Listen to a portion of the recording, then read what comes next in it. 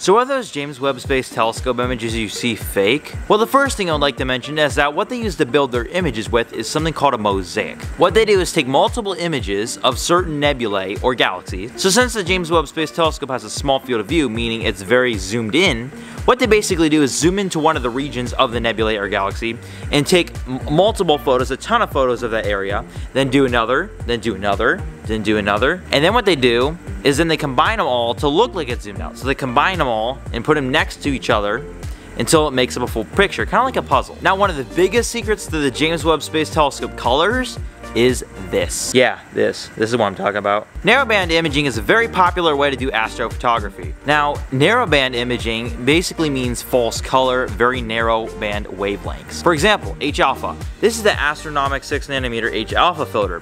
What it basically does is collects a very small narrow band wavelength of that specific type of light. Basically, it collects a very tiny wavelength of light, so a very tiny part of the spectrum of light. As you can see, it's brilliantly lit here, but with the narrowband filter, you can barely see anything and only the nebulae. In astrophotography, there are three main types of narrowband filters, and that is HAS2 and O3. The James Webb uses a few others. Now, of course, they don't use these on galaxies because galaxies are not infrared light. And also, the James Webb Space Telescope has the infrared technology, so technically that is light that our eyes cannot see.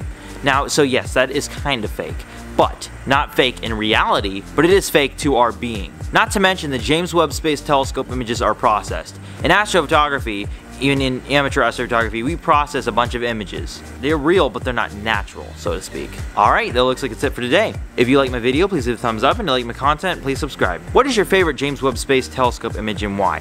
Let me know down in the comments below. Anyways, until next time, clear skies.